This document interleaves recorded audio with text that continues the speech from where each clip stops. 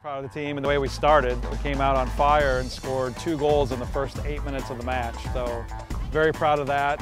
We came out in a different formation. We're trying a different tactical alignment, and obviously it worked very well with 2 goals in 8 minutes. Both of them came off set pieces too that we've been working on. So that's always a good feeling too when you work on things in training and it works in the actual game. And obviously we would have liked to have scored more goals than 2, but keeping the shutout against a good team, against a good conference opponent, and we got all 22 healthy players on our team playing time tonight, which we were excited to be able to do that in a home match as well.